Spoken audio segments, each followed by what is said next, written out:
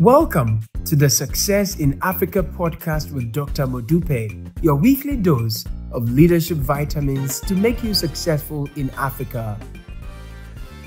Hello and welcome to the Success in Africa podcast episode 37. My name is Dr. Modupe Taylor Pierce and I am a scholar and practitioner of leadership and organizational development. Simply put, I study what makes people successful. I have been studying this for 3 decades with a particular focus on people in Africa. And in this podcast, I will share stories, lessons, and insights about people having success in Africa. Why this podcast? Because I am sick and tired of Africa being the poorest continent in the world. We are blessed with the greatest resource, young people. Africa will soon have the largest number of working age people in the world. And when these people achieve success, watch out. Africa's wealth will be unparalleled. Why? Because I don't know of too many Africans whose goal in life it is to die poor. You see, success in life is simply the achievement of a predetermined goal. Whether that goal is owning a house and a car or creating employment for 100,000 people or transforming your country into a high-income country, this podcast has been created to help you to achieve it. So if you're serious about achieving success in Africa, I want you to subscribe to this channel. If you like this video after you've watched it, please click the like button. This podcast is brought to you courtesy of BCA Leadership, the largest leadership enhancement company in Africa. If you have questions that you want me to answer after watching this video, just log on to BCA Online, the link is on the screen, and post your questions there. That is where I will respond to your questions. Today we are continuing with a 4-part series on raising capital. You see, raising capital to fund your business venture or nonprofit organization is one of the areas that most occupies the minds of current and would-be founders. I often get this question, Dr. Modupe, I need money to start my business. How do I get the money? Now, rather than give you a bunch of theories from textbooks on how to raise capital, I'm simply sharing with you the stories of 4 different founders and how they found the resources needed to grow their business. You may glean from the stories the lessons that most clearly resonate with you as you pursue your dream of success. Last week, we learned about the journey of David Pakima and learned about the importance of asking for what you need, putting a plan on paper, establishing competence, and starting with who you know, or who knows you, actually. Today, we're going to learn from the journey of another young founder, this time from Uganda. His name is Sam Turyatunga, and he is the founder of Tursum Investment, the maker of Uhuru fruit juices or Uhuru fruit drinks. Now, Sam's entrepreneurial journey started out of pure necessity. I'm sure some of you watching this can resonate with this. He was a poor university student facing significant financial constraints because his father, who was 30 years older than his mother, did not have the means to support him. So, Sam decided to fend for himself, and he found his way into a juice-making company and convinced the company that he could be a successful agent for them, selling their juices in the university. They agreed, and he started selling the juices, and within 1 month, he had generated over $100 for himself in his own earnings. He started to ask himself, why can't I make the juice myself and sell it? And so he started. He bought his own fruits. First, bananas. He started with that. And he started blending and making the juices and selling them to fellow students in disposable cups. The students loved the juices, and he's developed a growing customer base. However, he was unable to meet their needs because he quickly ran into the problem of capital to buy the fruits and also the ability to keep the fruit juice from going stale. A problem that would happen especially during the rainy season and the peak harvest season. On the advice of one of his professors, he applied for an agribusiness incubator program in Uganda, and he was successful in his application. During this program, he was trained in juice processing and preservation, and so he learned how to preserve juices for up to 6 months. This meant that Sam was now able to buy more fruits at better prices during the peak harvest season and juice it and make a tidy profit during the other seasons. You see, while he was making his juices at the university laboratory, he ran into another problem. He ran afoul of some of the lecturers who did not like the fact that Sam was using the lab to establish a fruit drinks factory. They kicked him out. And he then implored his brother to give him one of the rooms in his house to use as a factory. When he started to get orders from supermarkets and hotels for his juices, and he did not have the capital to fulfill the orders, he devised a pre-financing program for the customers to pay upfront a portion of the order, and then he would supply the order within a week, and then they would pay the balance.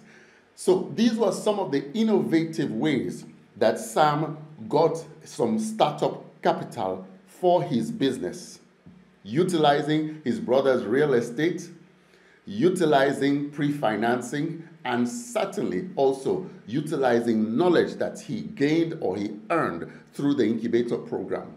Today, roughly 10 years after Uhuru Fruit Drinks started in Sam's dormitory room as just a banana processing company, the company, which by the way is named Tursum Investment, is thriving. Its products have now been certified by the Uganda National Bureau of Standards, and the company itself has earned the trust of an institutional investor, that's growth capital, which is providing the resources needed for Sam to achieve his vision of seeing his fruit drinks sold all across East Africa. Now, what can we learn from the journey of Sam Turyatunga? I'm going to point out 3 lessons that I believe can be learned. You may well have other lessons that you can glean from this story. Let me share my 3. Lesson number 1, start with what you have. Let me say it again. Start with what you have. Notice that Sam did not have any capital when he started his business, but he had energy and drive. So he used his energy and drive to find a company that made juices and became a sales agent for them. This was incredibly smart because Sam was able to build relationships with customers before he started to produce his own juices. This way, he understood what the customers valued and desired before he spent money creating a product or a service that, frankly, they may not want. Additionally, by doing this, he also earned himself some money that he could use for the initial investment. That's lesson number 1. Start with what you have. Lesson number 2. Not all investments have to be in cash. Sam recognized that the money he needed to grow his business was needed to purchase assets or products that the business needed. And he recognized that by being innovative in his approach, he could ask some people to provide those products or assets without giving him actual cash. For example, his brother provided a room. His professor provided free consulting advice on how to make juices. His university provided a lab, and his incubator program provided knowledge and networks, and his customers provided pre-financing. All of these were extremely important for Uhuru Fruit Drinks to grow.